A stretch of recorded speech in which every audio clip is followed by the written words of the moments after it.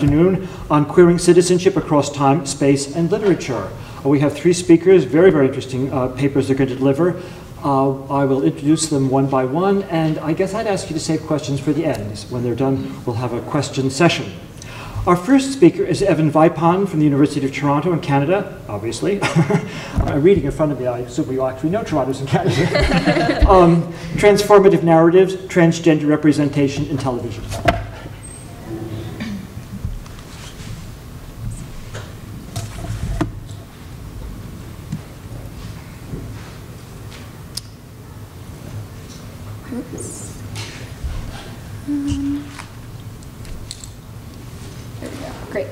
Hi everyone. So my title has been slightly changed just to be a little more specific since I'll be presenting on one character, transnormative narrative, straightening Degrassi's Adam Torres.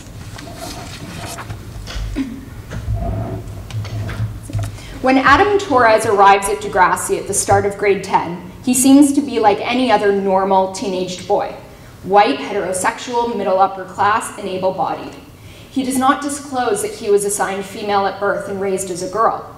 When Bianca, a classmate, discovers that Adam is a female-to-male transgender boy, she outs him to the rest of the class and, in a transphobic tirade, calling him a freak and ripping open his shirt to expose his bound breasts. Suddenly, Adam does not align with the image of the normal teenage boy. He appears slantwise in relation to the norms of youthful masculinity that he at first appeared to exemplify. In appearing slantwise, Adam might reopen effective and relational virtualities of gender and sexuality. However, following Adam's formal coming out as transgender and subsequent navigation of the trials and tribulations of assuming a male identity, he is met with compassion and ultimately accepted by the majority of his classmates. By subscribing to the imperatives of what I refer to as transnormativity, Adam achieves social acceptance, but forecloses in the process on the subversion of gender and sexual norms and the proliferation of trans identities that he may have affected through a non-normative gender embodiment. To be normative is to subscribe to a set of institutionally and socially enforced standards, ideals that are unquestioned and presumed to be essential and unchangeable.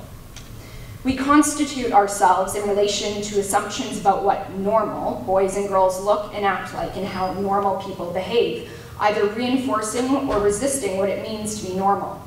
Normativity underwrites social hierarchies, distributing privilege to those who fall within the category of normal, and in turn supporting the shaming and disadvantaging of those who fail to embody these ideals.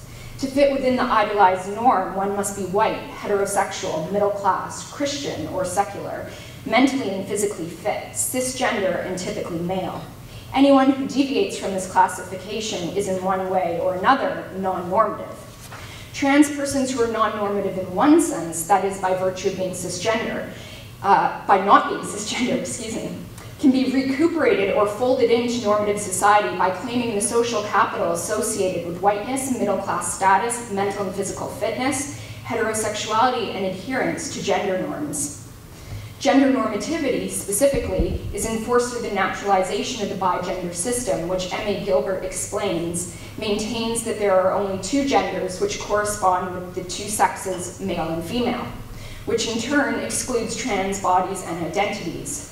Unsurprisingly then, many trans people aspire to be read as normal, adhering to gender norms and heteronormative practices in order to convince cisgender people that they are just like them. Trans characters and narratives continue to gain visibility in mainstream media. These representations usually feature medical narratives that legitimize transition by framing characters as suffering from a psychological disorder known as gender dysphoria, which can be cured through treatment. The representation of trans persons in the media is dichotomous, depicting either the sympathetic transsexual who is medically transitioned or is undergoing treatment, such as Adam, or the unsympathetic gender nonconforming deviant who fails to assimilate. By largely restricting visibility to supposedly successful or normative trans persons, and in those few instances that feature gender nonconforming characters, casting them as deviant and punishable, Media representations gloss over the struggles faced by, for example, low-income trans persons and trans persons of color.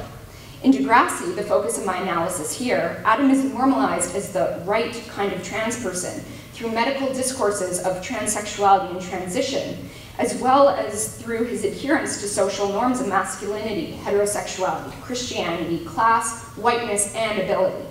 While this affords Adam certain privileges and a sense of belonging within the plot of Degrassi, as a representation, it contributes to the further disenfranchisement of trans persons of color, working class trans persons with disabilities, and trans persons who are gender non-conforming or non-normative.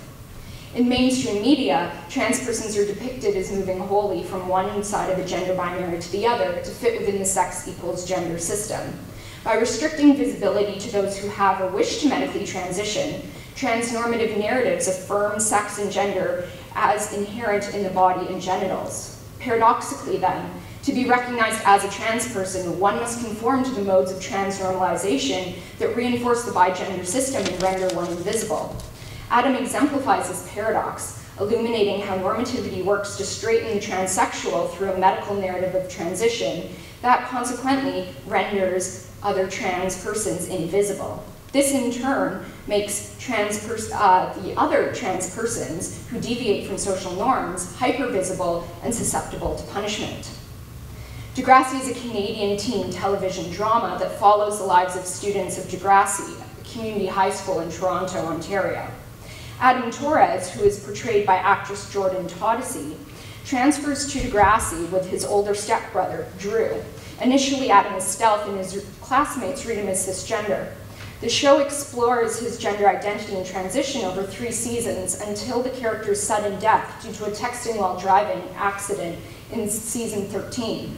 The characterization of Adam as a transgender teenager not only allows for an exploration of transitioning during puberty, but also reveals how growing up is an effect of what Sarah Ahman refers to as straightening devices. Queer theorist Lee Edelman argues that the child has become a symbol for reproductive futurism and the heteronormative nuclear family, a promise for a normative, heterosexual future that could not exist otherwise.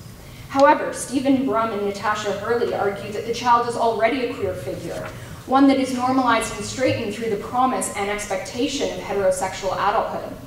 Catherine Von Stockton explains that rather than growing up, the queer child grows sideways, by failing to properly orient her or himself toward the heterosexual adult that she or he is expected to become. The insights of these queer theorists highlight that Adam, as a trans and therefore queer adolescent, threatens to grow sideways, but by adhering to the imperatives of transnormativity, straightens or realigns himself by growing up along the vertical axis of heteronormativity. This straightening renders Adam invisible as a trans person and forecloses on the possibilities of non-normative trans embodiment. My master's research paper is divided into 3 sections, each focusing on different narratives that seek to normalize and straighten Adam. The first section provides an overview of the history of trans medicalization and pathologization, along with the born in the wrong body narrative. Drawing on Foucault's discussion of confessional science, I problematize the way in which Adam must continually confess his true gender identity to receive a diagnosis and treatment, which prompts him to rely on medical discourses to legitimize his desire to transition. The second section focuses on discourses of heteronormative masculinity and the deployment of Ahmed's straightening devices. Adam's ultimate goal is to pass as a heterosexual cisgender young man, which leads him both to distance himself from lesbians and gay men, and through his relationship with devout Christian Becky Baker, to align himself with heteronormative white middle-class family values.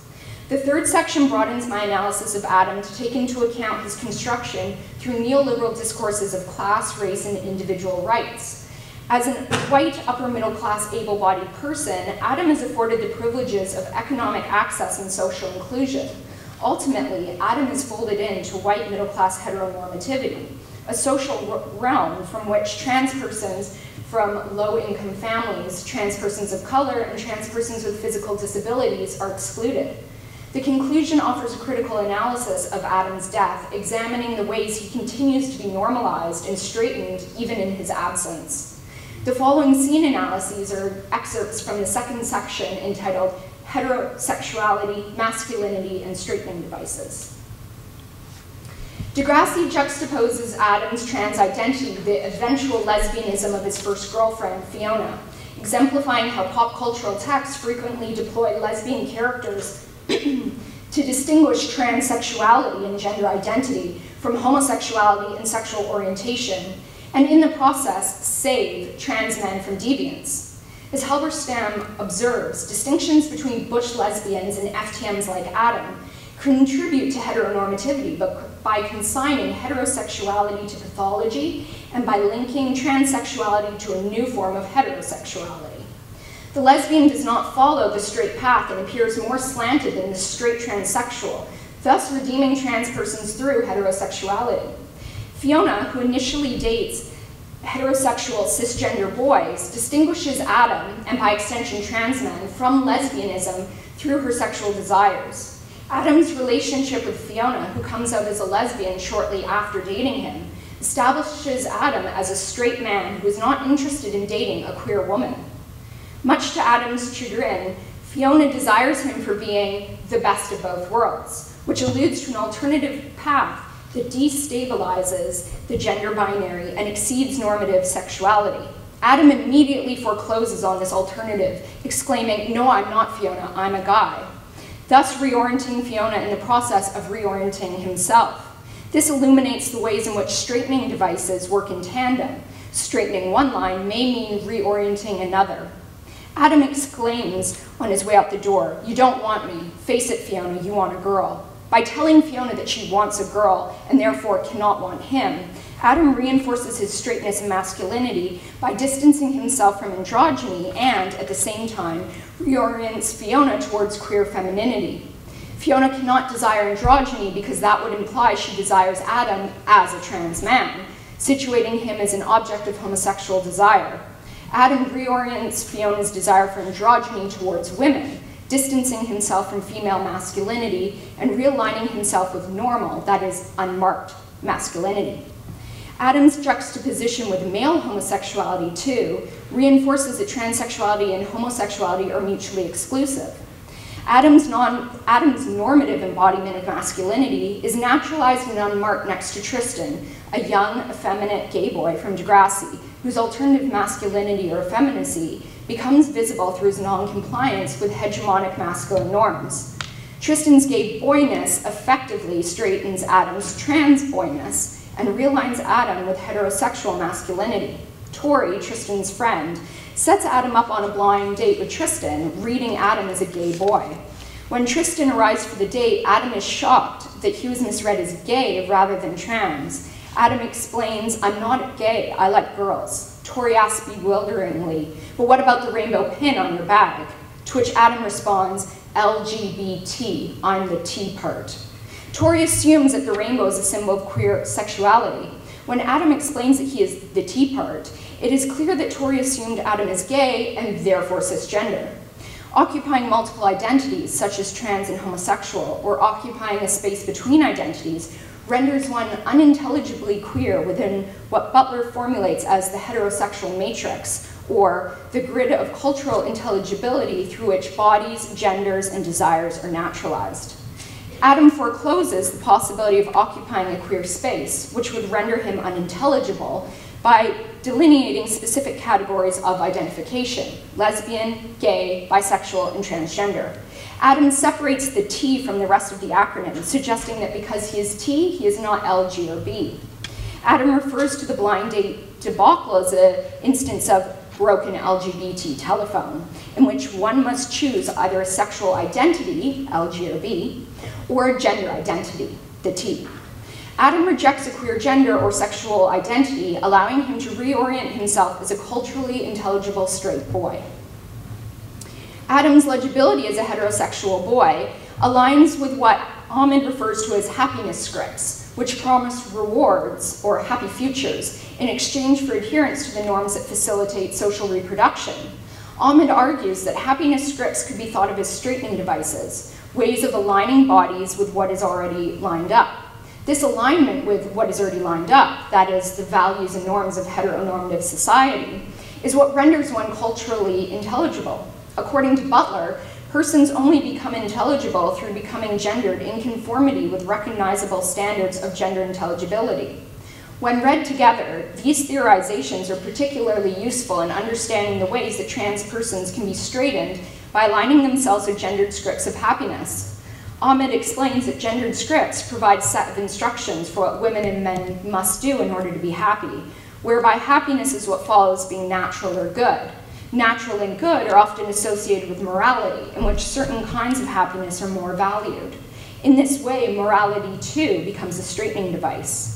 On Degrassi, Adam is aligned with Christian morality through his relationship with Becky Baker, a conservative Baptist from Florida whose father is a pastor.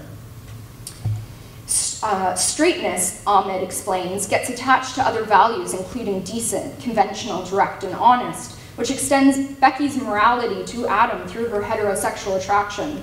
Becky's religious views provide her with a strong moral compass that acts as a straightening device for Adam. If she can look past his biological sex and view him as a heterosexual boy, then it must be morally apprehensible to do so. Becky's feelings for Adam as a heterosexual trans boy straighten her within liberal Christian discourses of tolerance and acceptance. Even though Becky does not accept heterosexuality, which she views as a choice and thus immoral, she's able to accept Adam, who she views as a heterosexual boy with a correctable medical condition. Transnormative individuals like Adam, who fulfill the requirements of the normative transsexual subject, are rewarded through assimilation, allowing normative trans persons access to hetero and cisnormative institutions, while non-normative trans persons are rejected as sick and deviant, thus creating a hierarchy of good and bad trans subjects. Ultimately, transnormativity reinforces a singular definition of what it means to be trans and restricts access to those who, like Adam, can be folded into hegemonic discourses of white heterosexual middle-class society, rendering non-normative trans persons invisible. While this allows for a cleaner or simpler storyline of transition, trans narratives must not be overly simplified or straightened, but embrace the complexity and slippages and contradictions of transitioning and living as trans within a sexist and heteronormative society. Thank you.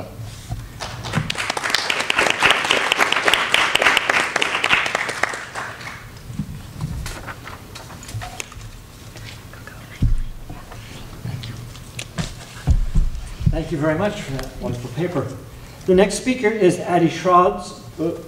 Schroeds, sorry. No worries. Transnationalizing Queer of Color Los Angeles, Modern and Postmodern Urban Experiences in John Ritchie's City of Night and Russell Leong's Phoenix Eyes.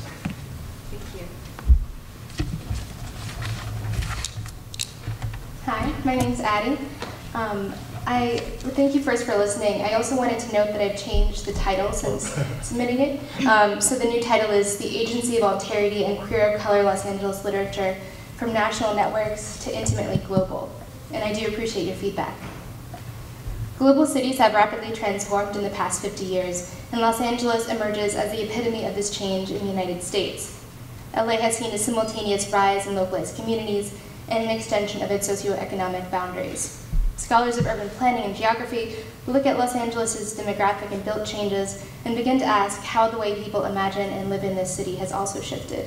Queer geography locates this inquiry in LGBTQ communities and often examines the long relationship between queerness and the city.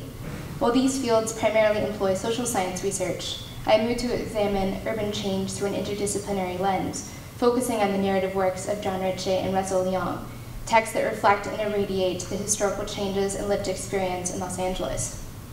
Ritchie's novel City of Night depicts queer communities on the streets of American cities, including LA, in the early 1960s. Importantly, these communities reflect a queerness alternative to what is typically represented in urban scholarship. Here, homelessness and hustling are central to the life of the urban LGBTQ community.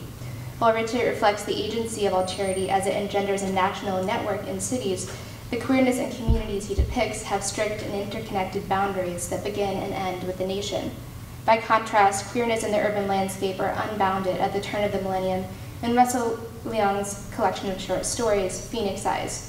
Leong's LA is both locally differentiated and globally dispersed, as he points outward toward transnational urban queer connectivity. In this way, he maintains Ritchie's interest in queer agency to form urban networks, But far from being bound by his national borders, his LA is intimately global. My goal is to take seriously these writers' emphasis on the agency of alterity by making queer narrative central to an urban inquiry. The questions I address in this paper are then twofold.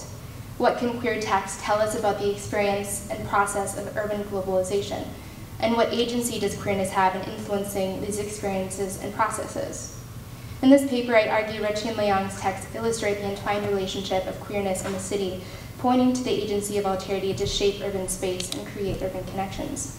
I want to suggest also that this agency grows with globalization, as the applied field and possibilities of queerness expand with the city. Ritchie's novel traces mid-century queer communities in US cities, and he structurally emphasizes that to speak of the queer experience is to speak of the urban experience.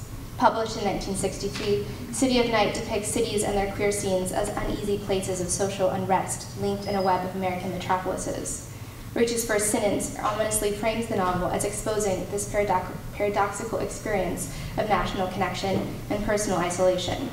Quote, later I would think of America as one vast city at night, stretching gaudily from Times Square to Hollywood Boulevard, jukebox winking, rock and roll moaning, America at night, fusing its dark cities into the unmistakable shape of loneliness, unquote.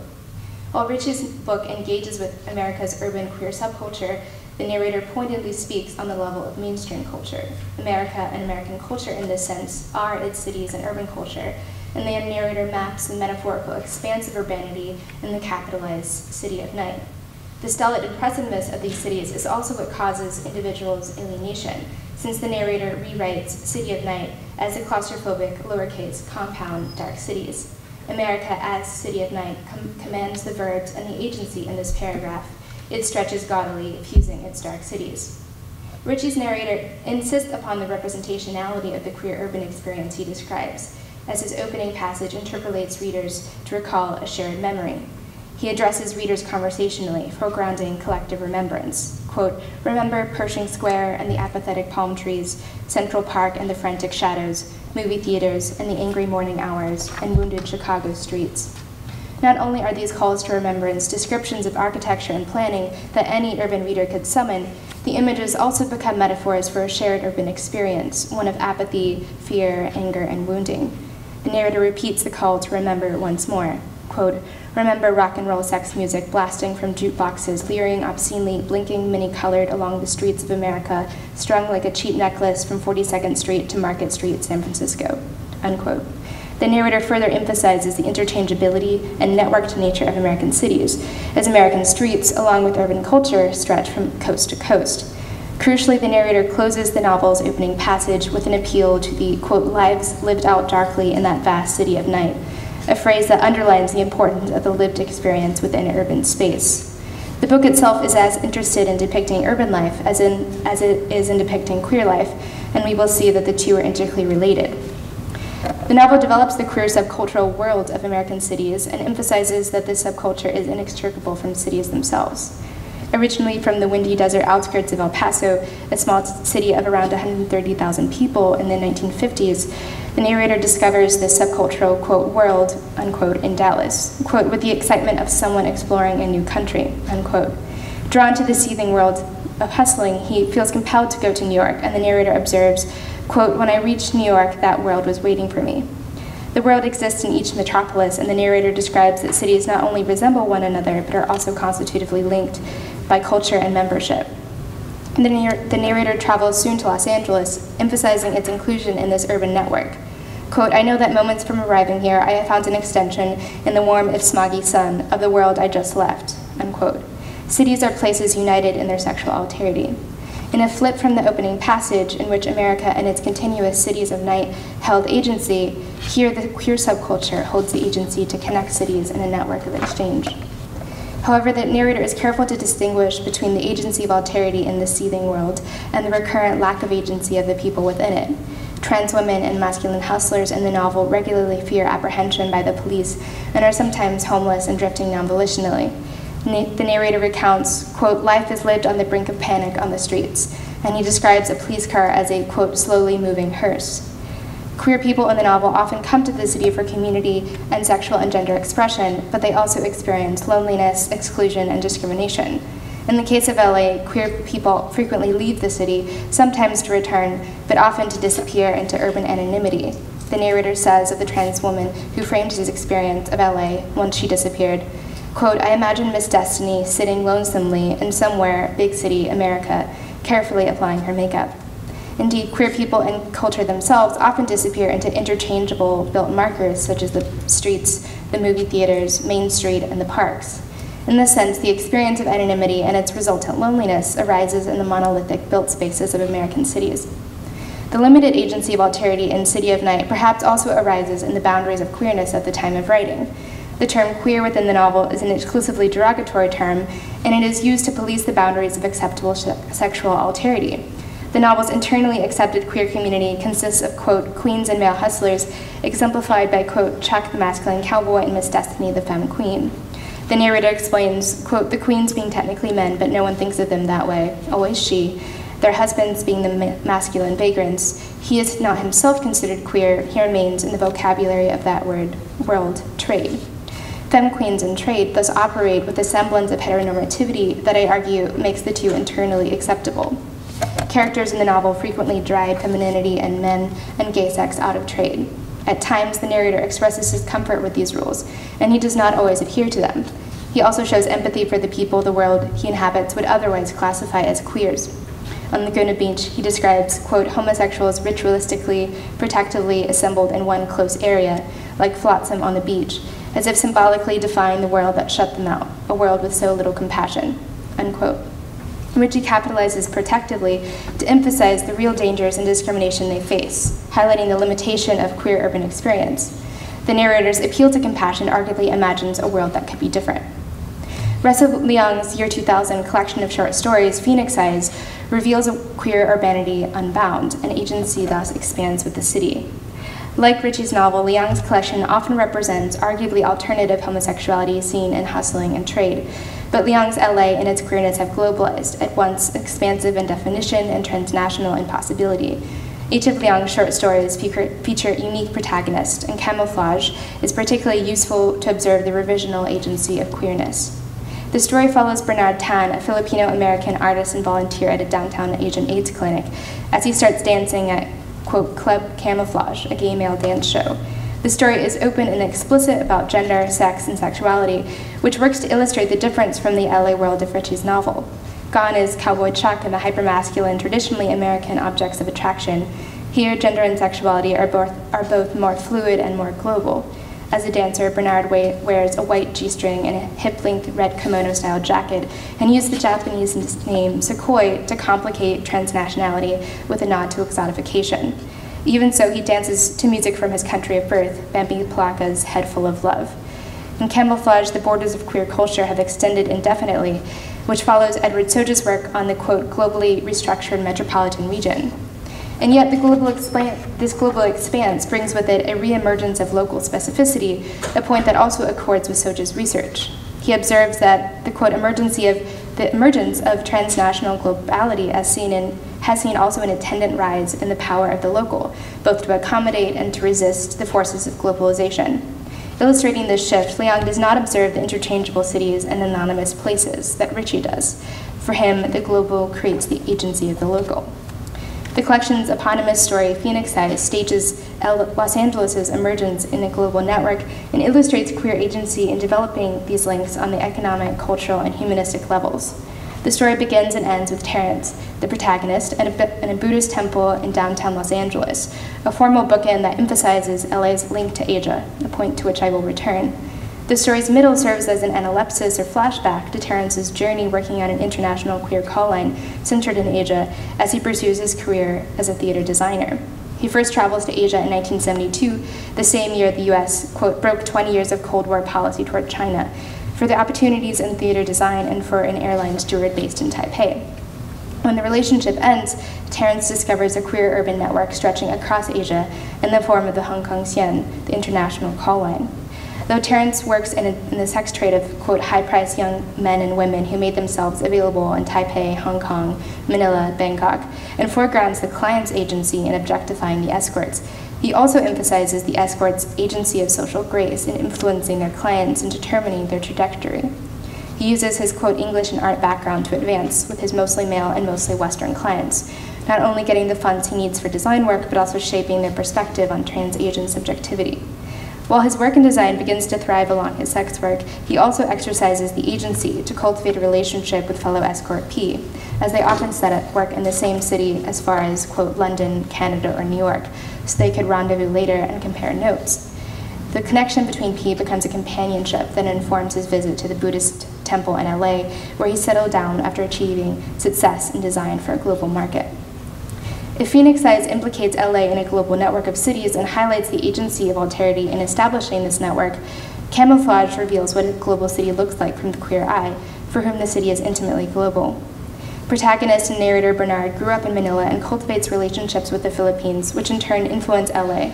He speaks Tagalog with his father, who lives in Canada, and he tells readers, quote, most of the night I'd been up listening to my Tiana Tablos disc, which a friend brought from Manila when he came through LA.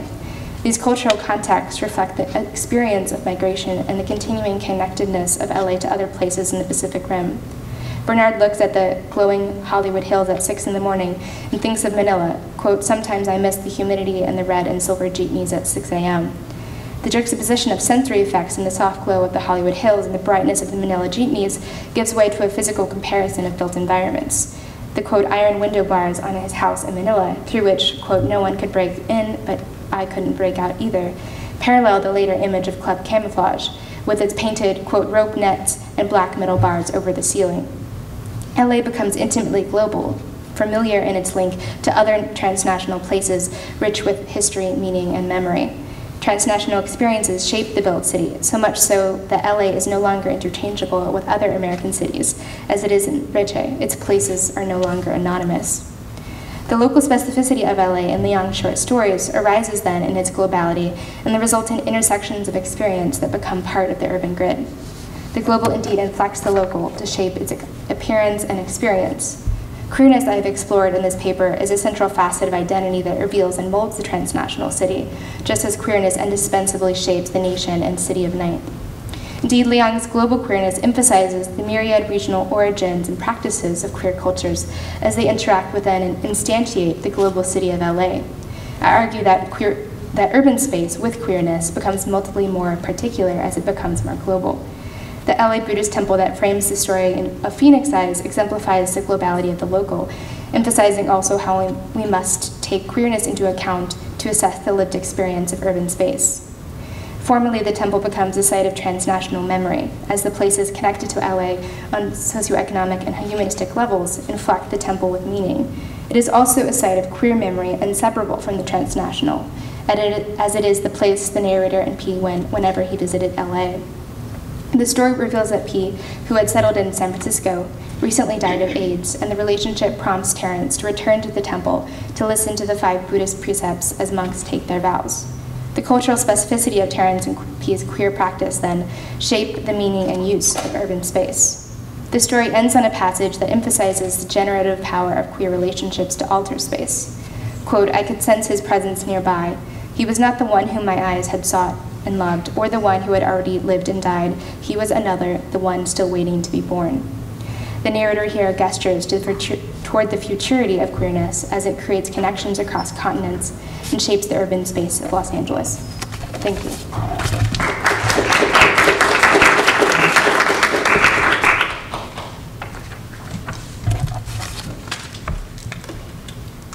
Thank you very much. Our finals paper will be presented by Will Clark, and it is called, at least it was called a while ago, I don't think it's changed it. Their Own Times, Henry James, the Bostonians, Temporality, and the Postbellum Origins of Queer Citizenship. It seems sort of fitting that we're moving back in time over the course of these 3 papers. Mine is definitely the earliest. And for those of you who are not centered around the United States, I know we got the perspective from Canada. This is a very US-centric project, so forgive it for that. So here we go. Since the landmark cases United States versus Windsor and Hollingsworth versus Perry in 2013, the legal landscape for gay subjects in the United States has substantively changed. In the years since these cases, the rapid fall of marriage bans in federal courts across the country have solidified marriage as the vector by which to negotiate LGBT social inclusion. With none less than Eric Holder, the US Attorney General, declaring same-sex marriage the civil rights issue of our day, public officials increasingly imply that LGBT rights are at the cusp of resolution. Tellingly, Supreme Court Justice Anthony Kennedy elevates gay marriage to the forefront of the nation's civil rights evolution. As he writes in his majority opinion in the Windsor case, the legalization of same-sex marriage in many states represents, quote, our evolving understanding of the meaning of equality, end quote. Moreover, Kennedy observes that the changes to the law were prepared by, and I quote again, those who sought a voice in shaping the destiny in their own times, end quote. A nod to the capacity of communities to reshape the world in which they live. Joining Holder with a language of destiny and evolving rights, Kennedy signifies that the time to recognize the sexual citizenship of lesbian and gay couples has unequivocally arrived. Public discourse seems to agree that this albeit limited vision of gay rights is on the verge of legal resolution. Despite these advances, many in the gay community have questioned the way that the rich history of LGBTQ activism has given way to more staid political projects, which forsake historic discourses of gay difference for more anodyne positions of gay inclusion. Even these questions are not in themselves new. In his 1999 essay, Normal and Normaler, Michael Warner concludes that advocacy for same-sex marriage constitutes an assimilationist project rather than an advocacy for democratic change. He warns that, and I quote, pursuing marriage means abandoning the historic principles of the queer movement as antiquated and, he says, liberationism. Warner continues, to take a view on same-sex marriage, pro or con, is implicitly to imagine movement towards some future. Whither America? Whither faggotry? Here too it is difficult to assume that the trend is one of progress, or rather what seems to be prevailing are regressive narratives of progress, end quote. For Warner, marriage is not the teleological end of the post-Stonewall movement, but rather an abdication of that movement's ethos. Subsequently, his question is not about which political project queers might invest in, but the relation between queerness and the rhetoric of progress. In this sense, Warner asks what temporal rubric belies the rights sought by the LGBT community. The selection of marriage as a vector for securing LGBT rights appears to widen the gulf between public politics and queer scholarship, which worries about the disappearance of the tradition's culture and identifying practices that form queer history. But it is precisely because of the rhetoric of progress, which separates the skeptical praxis of queer theory from dominant political discussion of gay rights, that I believe queer scholarship has more to say than ever. A brief survey of titles from 2004 to 2010 illuminates a trend in which scholars have traced queer temporality in order to resist progressive narratives of state inclusion. Jose Munoz's Cruising Utopia, The Then and There of Queer Futurity, Jazabir Puar's Terrorist Assemblages, Homo Nationalism in Queer Times, Elizabeth Freeman's Time Binds, Queer Temporalities, Queer Histories, all foreground time as a way of renewing queer scholarship.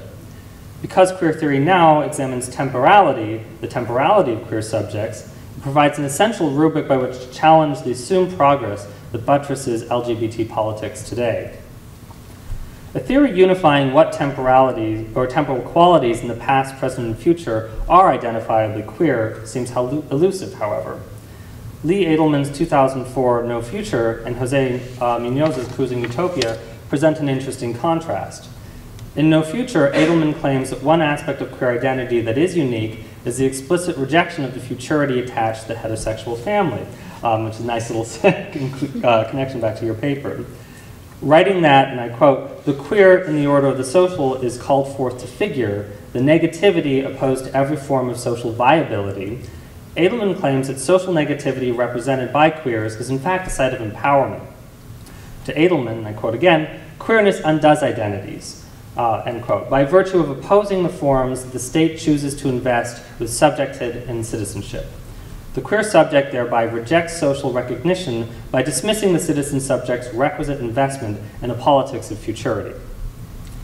Contradicting Edelman's rejection of futurity, Jose Munoz considers futurity a special realm of investment for queers, writing that queerness is not here yet and is an ideality such that we are not yet queer. Munoz concludes that a unique hallmark of queerness is that it is not simply a being, but a doing for or towards the future. Munoz suggests that queerness points towards a socially equitable world for which queers can and should agitate. Though Munoz and Edelman's theories diverge, I wish to focus on a commonality. Both negotiate how queerness works outside of civic membership by establishing differential temporal orientations for non-recognized subjects. Together they reveal a theme of recent queer scholarship, that temporality and contestations over the rights of civic inclusion are necessarily yoked. But where does that leave our analysis of LGBT rights if current academic inquiry seems ever separate from our current politics? Recent court decisions may help to illuminate a pathway for the role of marriage in establishing queer modes of disaffiliation. As Richard Posner of the Seventh Circuit U.S. Court of Appeals indicates in his dismantling of gay marriage bans in Wisconsin and Indiana, literature itself provides an essential mode for challenging tradition that can be used to inform proceedings in the court. Posner turns especially to what he calls famous literary stories that pillory so-called good traditions, and thus form a pretext for imagining social arrangements outside of received social structures. As such, Posner suggests that literature uniquely conceives of social constructions whose reality may be decades distant, if not more. I wish to expand from Posner's relationship between literature and the law to examine how literature shapes discourses of the rights of minority citizens. Henry James's 1885 novel, The Bostonians, particularly challenges this relation between the future of national membership and heteronormative sexual relations. In The Bostonians, queer subjects actively resist heteronormative futurity. James, in this sense, describes minority rights as a problem of temporality. And it is in this way of making queerness oppose progressive time that we can relate late 19th century sexuality to progressive discourse of rights negotiations today. For those of you not familiar with James's novel, I will situate us briefly. Set in the mid-1870s, around the closure of federal Reconstruction following the Civil War, The Bostonians traces the intersecting lives of Olive Chancellor, famously shy feminist and advocate for women's suffrage, Verena Tarrant, who acts as Olive's public foil, and Basil Ransom, an unreconstructed Southerner and advocate for the restriction of women to the private sphere. These three characters mark a love triangle, with both Olive and Basil seeking the affections of Verena, whose fate is either the public voice of feminism or as the private, secluded wife of Basil, compose the divergent political pathways that the novel will entertain. Contextually, The Bostonians is deeply tied to postbellum American politics. After the Civil War, the coalition of abolitionists, women's suffragists, and Northern business interests that had been critical to the passage of the 14th Amendment's Equal Protection Clause collapsed. Ultimately, when Congress refused to expand the right to vote to women, the suffrage movement in the 1870s broke with a Republican Party that was instrumental in expanding civil rights. Against this historical backdrop, James's The Bostonians reflects on the promises and failures of Reconstruction-era's constitutional protections for underserved groups. James makes the connection between his novel and the changing social and political sphere of post-Reconstruction America explicit in a letter to his publisher. Summarizing his intentions for the novel, James writes, and I quote, "I wish to write a very American tale, a tale very characteristic of our social conditions, and I asked myself, what was the most salient and peculiar point in our social life? The answer was the situation of women, the decline of the sentiment of sex, the agitation on their behalf," end quote. In this brief note, James indicates that sentiment and political conflict via women's agitation for the right to vote are deeply interwoven. A conversation between Verena Tarrant and Basil Ransom midway through The Bostonians draws the political conflict in the novel even more starkly. Complaining to Ransom that, and I quote, "the social system has no place for us and that society cannot leave us alone and must put us somewhere, Verena makes a case for the recognition of women in the public sphere on their own terms." Ransom responds by rejecting what he calls their fatuous agitation and by claiming that there is no place in public for women at all. He worries that women are being, and I quote again, "less and less sought in marriage because of the pernicious effects of their public agitation." In sum, Ransom declares that activism has perverted, his word, Verena, especially through her intimate relationship with Olive Chancellor. Ransom's implication is clear. Women must be sequestered from the rights that involvement in the public sphere might allow. The battle between Olive, Verena, and Ransom, then, is over more than affections, it is over the distribution of rights and the future shape of the civic body. In Ransom's eyes, marriage acts as a kind of indexical marker, and his insistence on traditional marriage and his fear of Verena's perversion through her contact with Olive, he offers marriage as a last protection against Olive's queerness. From Ransom's perspective, Olive is a token signifier of the suffrage movement's disruptive danger. But this sense of Olive's oddity extends beyond Ransom. For the novel, Olive's identity as a political advocate is deeply imbricated with her sexual characteristics. She is described as a spinster or a celibate, and most damningly, is unmarried by every implication of her being. Her sexual alterity emerges most visibly when Ransom suggests that Olive's sexual affinities mark her as somehow neither man nor woman. He asks what he calls the profane question: what sex was it, great heaven, that Olive was advocating for? In naming Olive as an other, and in questioning her sexual affiliations, the novel attaches the political future not only to the expansion of suffrage, but also the recognition of alternate sexualities. Olive, it seems, is most dangerous because she represents a public sexuality that is decidedly queer. On the surface, the novel opposes Ransom's advocacy for so-called traditional marriage with Olive's categorical rejection of marriage. The novel encourages these polar opposites. Olive views matrimony as, and I quote, wanting in brightness, consisting of a tired woman holding a baby over a furnace register that emits lukewarm air, end quote. This specter of maternity, child-rearing, and domesticity represents the retrograde history that Olive wishes to transcend. Conversely, Olive and Verena sequester themselves from public view to study what they call the past history, the present conditions, and the future prospects of their sex. In their seclusion, they seek what they call great geniuses of great characters who themselves change the course of history. Such figures in Olive's view, and I quote, take their own times and places for coming into the world and leave the gaping spectators to make them fit in. In effect, Olive and Verena claim a way of reading history that invites new orientations for women, that seek individuals who claim their own times and places. It is the duty, then, of the non-normative figures, such as Olive and Verena, to make sense of these identities that previously had no name. Olive and Verena, secluded from the institutions of men, reach back into historic archives in order to rewrite a public history through which they can advocate for a future expansion of women's rights. In this way, they agree with Munoz that their future is not yet queer. The novel is not quite this schematic in its attitudes to the queer opposition to heteronormativity, however.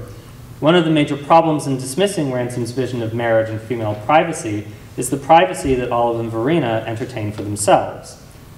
Despite Olive's rejection of heterosexual marriage, her relationship with Verena is strangely marriage-like. It is described as a union of souls, as a close union, and as a partnership, in each instance making their queer relationship legible through a normative institutional discourse. Despite Olive's reference to institutional forms of union and her marriage-like intimacy with Verena, James nonetheless dismisses marriage as a vehicle for the recognition of rights. The novel is careful to point out that Olive views her relationship with Verena as ephemeral. Though Olive is horrified by the idea of Verena marrying, she nonetheless says that she would, quote, stay with her friend for as long as her friend might require it, and that Verena should, for the time, regard Olive's home as her own. By acknowledging that Verena may have a future outside of her relationship with Olive, the novel suggests that Olive's agitation for women's rights and non-normative sexuality is not tied to the monogamous bounds of marriage, nor is it schematically opposed. What I wish to suggest finally is that Olive, who the novel continually marks as a sexual other, is very careful to use social institutions to advance her own view of rights. She aims to transcend normative history and to change the public position and access to power that women have. Olive's goal is not to secure the rights to such unions as she and Verena share, but to broad public recognition of a woman's right to a social life outside of heterosexual norms. Olive's instrumental view of marriage is, I think, invaluable for today's political discourse. As Peter Coviello has argued in his 2009 Tomorrow's Parties, Olive is, and I quote, committed to progress, to bringing about a future that ameliorates, upends, or addresses what are, to her, the inequities of the present, end quote. For Olive, progress can be realized by utilizing the contracts through which the straight world orders social relations. Olive is oriented towards a future in which her celibacy, spinsterhood, and sexual otherness can exist on its own terms, with or without the institutions through which her otherness actually becomes visible. Thus, it is not until Verena Tarrant elopes with Basil Ransom and abandons Olive that Olive herself can stand upon the stage in Boston and address the crowds that have gathered to hear her case for women's rights.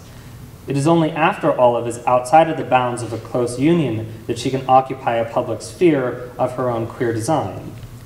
Ultimately, Jane suggests a civic future that is changed not through, or rather it is changed through, not for, normative institutions. It is my claim that by attending to the temporality of civic change that Olive and Jane suggest, we can find a critical model for the direction queerness would take after marriage equality. Thank you very much.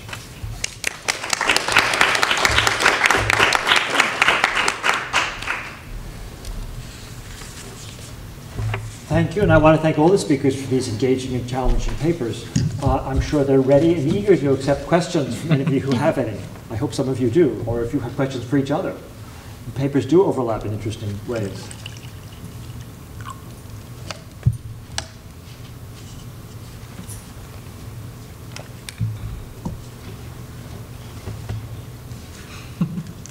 Actually, I wanted to ask you, Evan, about how,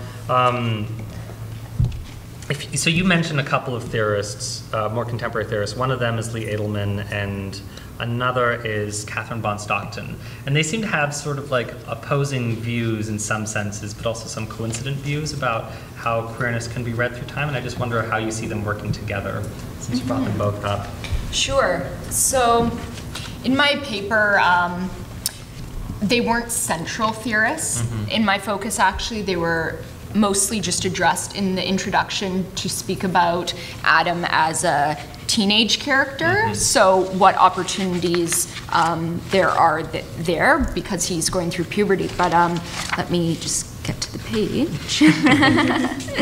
You actually ended up using a quote that I've used elsewhere about the... Oh, which one? It was from Edelman, the part about heteronormative families, I think.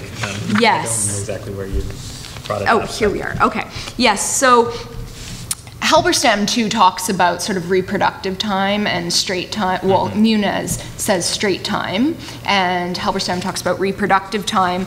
So what I thought was interesting was how childhood and children were conceived by these queer theorists as either one sort of opposing queerness because of reproduction and the family, and the other as being inherently queer and then being straightened. And I thought that those are interesting the way they can work together, because in the case of Degrassi, I think Adam is, in one way, the figure of the queer child, being that he has the narrative of being born in the wrong body, thus queering him.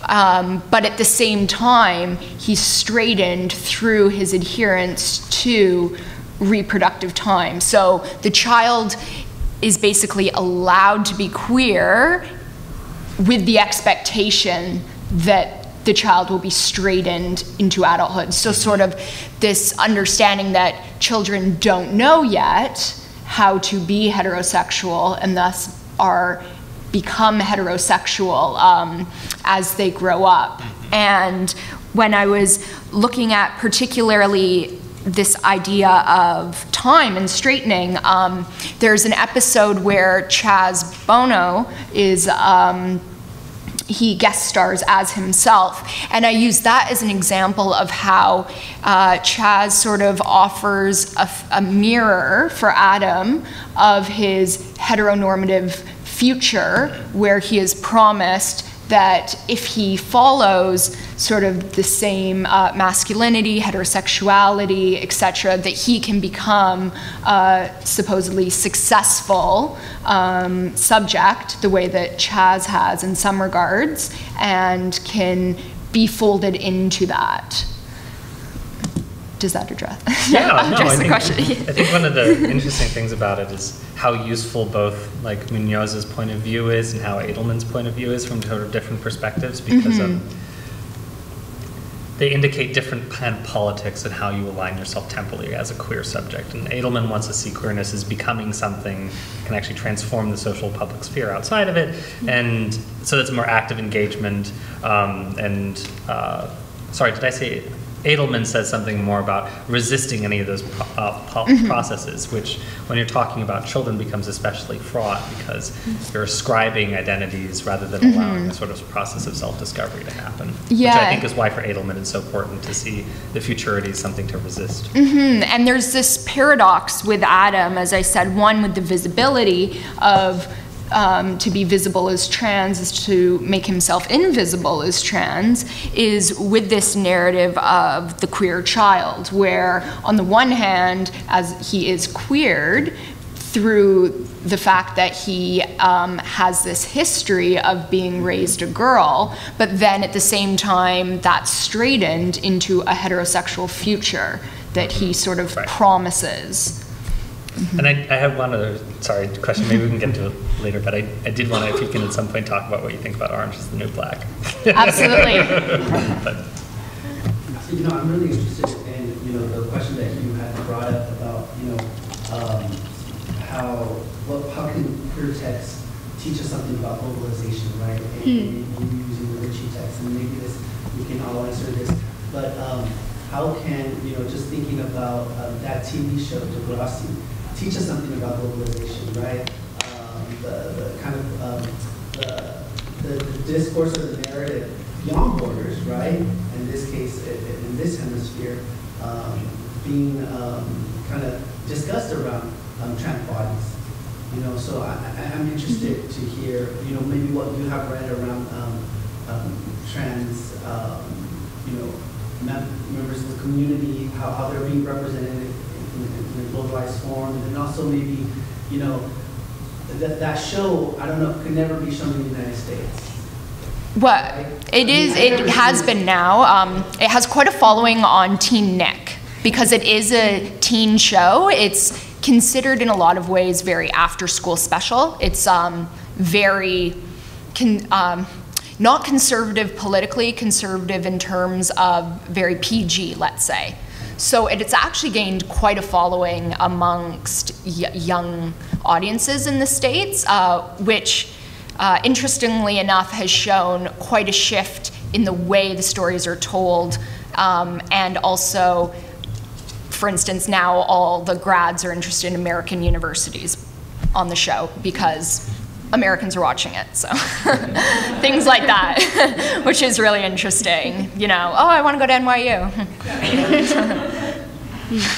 And thank you for your question. I must say that this direction is quite new for me, and it's new for my work. I've done more stuff also with queer temporality than with kind of queerness and transnationality. So specifically regarding the question of how does the transgender come into the picture with transnational studies is something that I don't have a lot of experience with, but would like to see and work with further. So if you have any thoughts, or if anyone else does. I think one of the things that my work looks at actually is that it's a lot earlier than even we can identify something like trans, but how various ideas of medicalizing and ascribing identity that emerged around the 1910s ended up becoming really important for immigration policy. So then keeping certain subjects in or out of the country, that level of policing and the international sphere, what constitutes sexuality, becomes a really important practice for governments, especially in the United States, but also in Britain. So if you're looking back at like even historical discourses of queerness, they kind of emerge in the 1890s in a bidirectional relationship between Britain and the United States after Oscar Wilde. And that then impacts, since you're permeating borders at that point, that then impacts the way that the states start to regulate ideas of what sexuality means. And so very early on, you can kind of look at historically how states and rights become really important in policing what kinds of identity they recognize and then what kinds of identities they want to exclude from anything like incorporation into any nation. And an anecdote that I just heard that was really interesting was that I think this is right. Oscar Wilde actually visited Jefferson Davis, who was the Confederate president of the United States, before he was incarcerated in England. So there's like a weird international, bizarre connection between queerness and what we now think of as liberal politics, that we can critique that far back. And to hopefully address your question a bit in terms of the show, one thing I look at in the third section is how it feeds into the narrative of the neoliberal individual. And one thing that's looked at, this isn't specifically citizenship, but talks about sort of access and inclusion, is a young black student is transphobic towards Adam, and then when he says, why can't you just follow the signs on the door, Adam says, well, 50 years ago those signs would have said whites only. And he retorts, that's different, that's racism. And then sort of the narrative there is of progress, where Adam basically insinuates that transphobia is the next thing to overcome, but at the same time fails to acknowledge that people of color often are already excluded from white spaces, and also fails to acknowledge that trans persons can be persons of color as well, obviously. So I've also looked at, not in terms of the media, but some of the contradictions, for instance, with accessing identification, government identification. And one thing I've noticed this research has been both with Canada and the States, is that the provinces in the States, most of them have different rules and regulations, as well as the forms of government ID. So someone might qualify to change their sex on one form of ID, but not for the other. And now suddenly they have conflicting gender markers on their ID, or conflicting names, and now suddenly then that they're targeted, and sort of why are these conflicting? And so because one might be state run and the other is federally run, those laws don't actually align with each other. So what happens is a lot of trans people aren't able to change their IDs, or they can only change some of their IDs, which then create more conflicts. And of course, if you're not a citizen, then the chances of even getting sort of treatment or any proper identification shrink. Thank you all for your presentations. They were quite fascinating. I have a question for Edmund. I study a lot of literature with trans characters and queer characters, and the trend for the longest time until, early 2000s was sort of, you have your character who gets to explore a little bit, and then they're like either killed off or, something horrible happens to them. And I'm wondering what your thoughts are on the way that Adam was treated on the show in terms of that ending.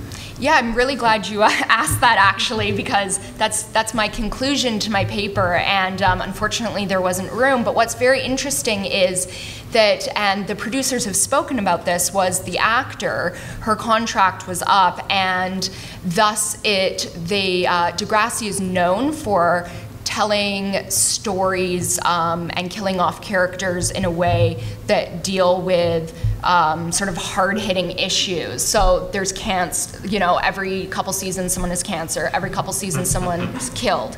These types of things. Now, what's so fascinating about Adam was that, first of all, right now in the States, the leading cause of teen death is texting while driving. So he died the most statistically normal way possible, which means even in his death, he was completely normalized.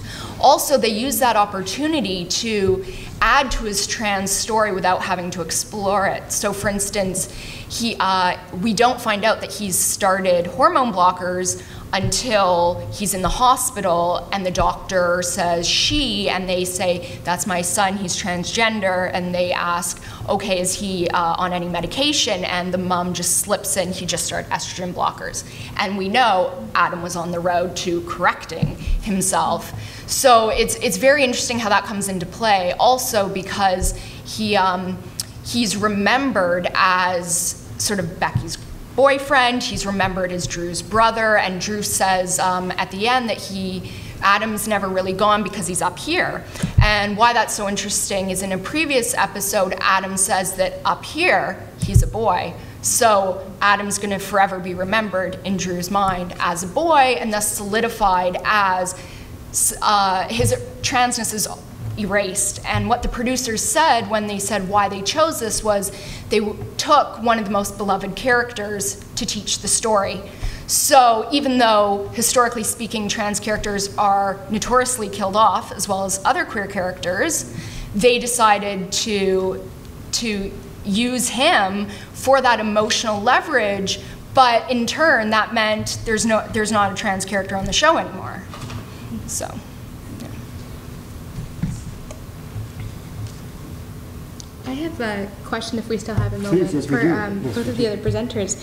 I was fascinated by how you both in your own ways outlined the kind of repression of queer difference or kind of queer alterity for the purpose of queer normalization regimes. And I was interested, and I think what you've already gestured toward, which is how one can recover the productivity of difference in this. But I wonder if you could speak more on and what you see as the productivity or the kind of agency of difference within the context of your work.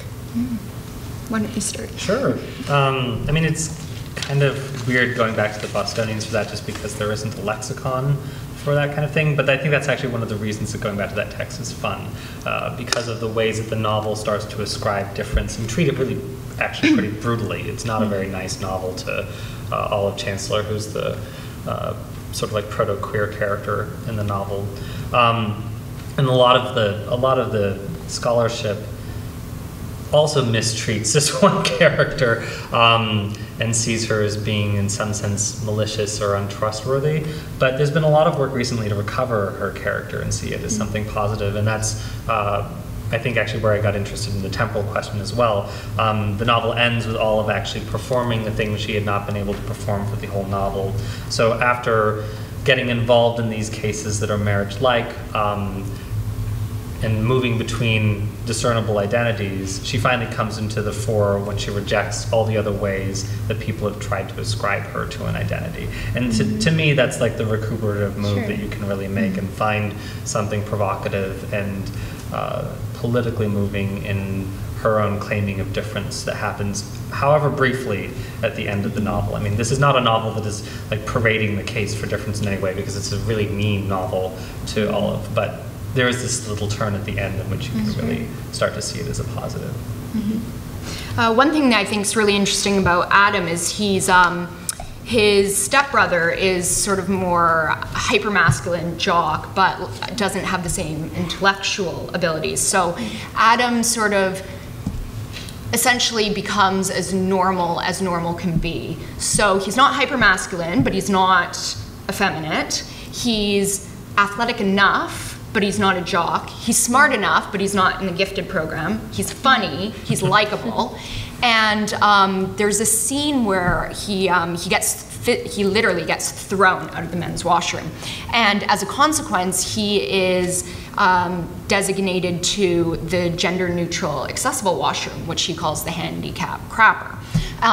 What's so interesting about that is there's a scene where he is facing the wheelchair symbol with no gender signifiers, and he looks very upset, and he's banging, "Hurry up!" And Dave, who had bullied him, walks by and kind of is like, "Oh my God, wow, that must suck. Yeah, now I get it. Like, you know, this able person is being consigned to this washroom." But what's never addressed is who was in that washroom that he was banging on, telling to hurry up.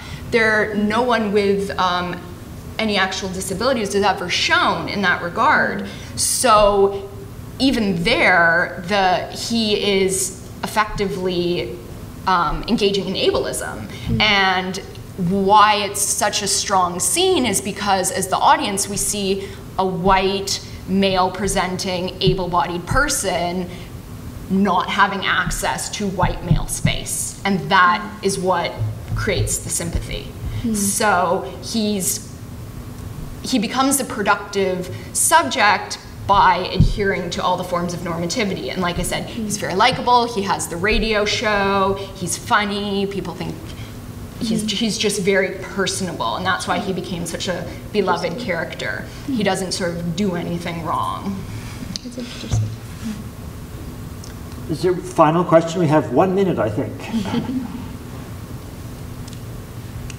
Well, if not, I want to thank our speakers very, very much, and thank you all for being here.